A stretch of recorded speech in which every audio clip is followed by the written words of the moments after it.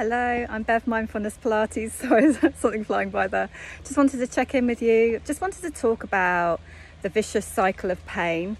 One of my clients have been teaching a very long time. Sometimes they lapse and don't look after themselves enough. So even though they know how to do their exercises, what they're doing, sometimes they don't attend all their classes or don't practice their daily 6 minutes and incorporating it into their lifestyle. And then they end up in pain, having muscle back spasms, seeing the osteopath, wasting their time, wasting their money, because actually the good news is the last 2 weeks they've been really diligent about their practice, doing 3 Pilates classes with me a week at the Zoom studio, and to me they're now stable, they're stronger again. I don't feel they're going to have a lapse.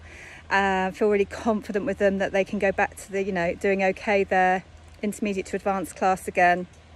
So just wanted to share that little success with you, that really if you put time into your body and mind and you and your self-care, there doesn't have to be some of this unnecessary suffering, and you can enjoy yourself more and do other things that you love more. This particular client loves spinning and spending time with their grandchildren, which means they're quite little, and picking them up and playing with them and things like that. So anyway, just wanted to share that with you. How are you? Have you got any questions for me? And lots and lots of love. Bye.